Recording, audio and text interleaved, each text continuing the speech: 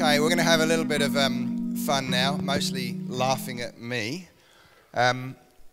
We want to involve some of the children, so I have one volunteer. Danae's going to come up. Why don't you come up here, Danae? I need another three, I think another girl and two boys who would like to come up here and help me with something. So let's look around. Look at the front row. I'm not trying to ignore you. I'm just wanting to give the other children opportunities. So we've got. Okay, Samara, you can be the other girl. And then, do we have any other children who want to come up? It's not going to be a scary thing. It's just going to be... Isaac.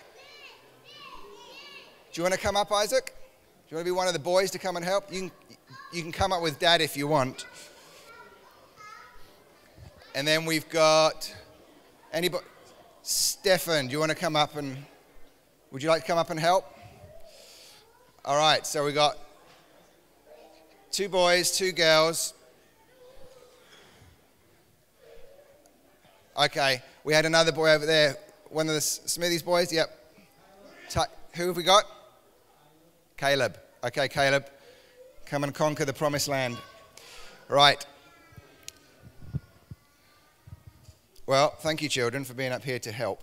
So we're talking about... Can any of you tell me what we're talking about this weekend? Crazy busy. Was it? Crazy busy. Crazy busy. Yep. How crazy busy things are. Yeah, we want to have what kind of a paced life have we talked about? Do you remember, Samara?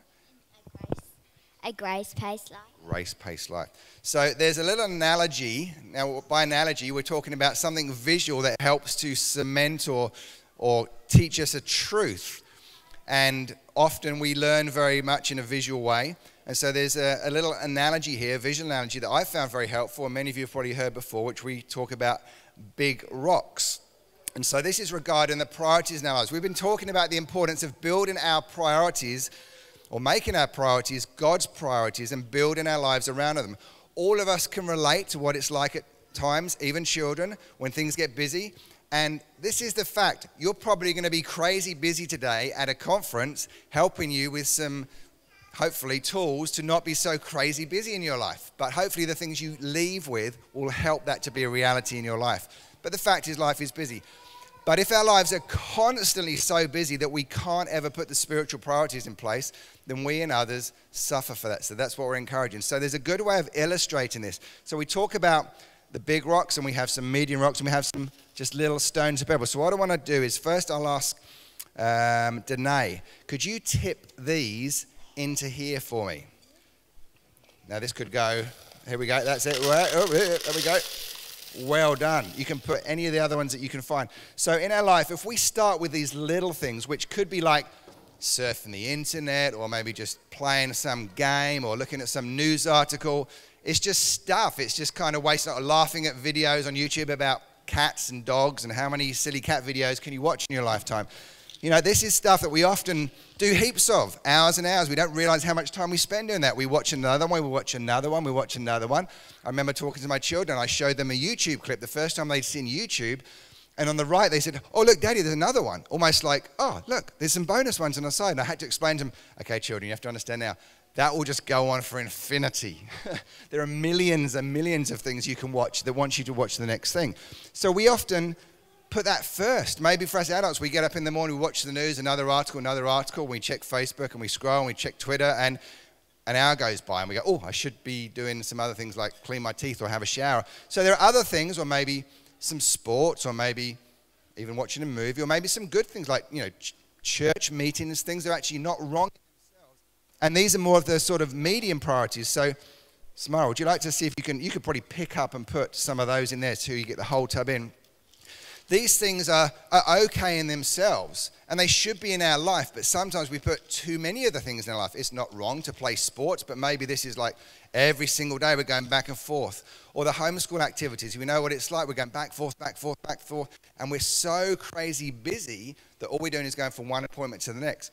And then what happens is, because we're so busy, we have the bigger priorities, the things of maybe time, quality time with family, quality time in God's Word, evangelism, time in the local church, spiritual priorities, things that matter. It could also be our health. It could also be getting decent sleep. It's the important things that allow us to function fully in the race God has called us to. And these are the big priorities. And what happens, we try to fit them in after, and we're like, I can't fit it in. You know what? I've been checking stuff. I don't have time to pray. I can't read my Bible. We can't really go to church this weekend because we've got too much on. And yeah, there was this thing on evangelism, but it's just not going to work. I just can't get the lid on my life. And we say, I'm just so busy. But we have created that. We are not victims. We're the cause of that. And that's why we can't fit it in. But there's a different way to approach things. And that's what we're talking about now. So if we think about it this way around, if we start with the priorities, and this is what we're encouraging people to think of your week. When will you have family devotions? When do you set aside time for church? When do you set aside time for evangelism? For things that relate to your health? Quality time with family that's blocked out. You've already said yes to it, so you can say no if you need to other things. Those things we put in first.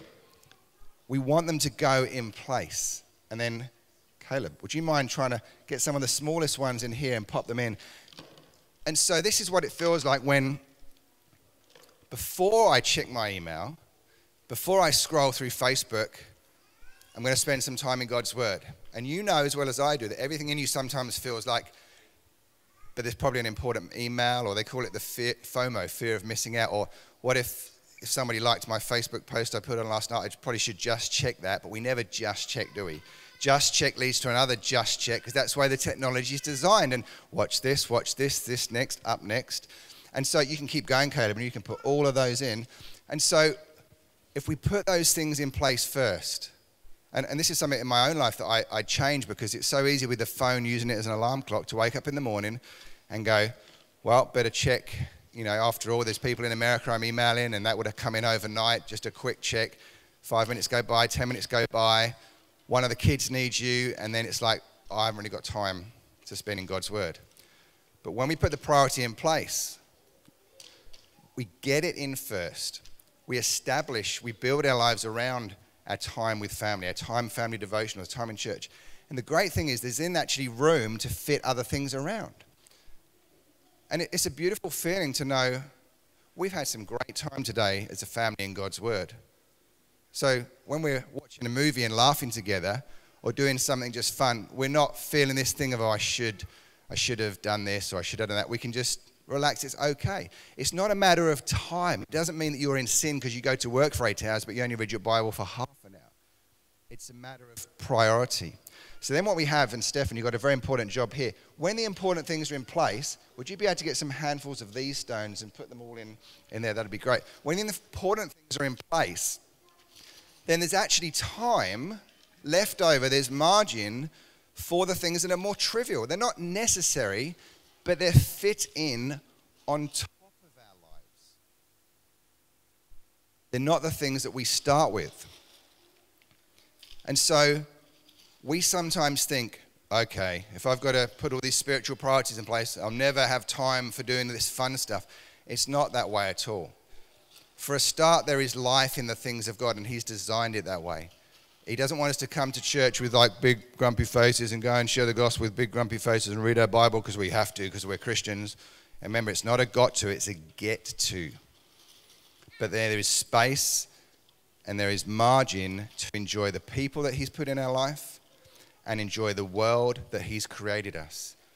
And so I remember the other day, we had a busy day, we were doing things, but we felt like we got our priorities in place as a family.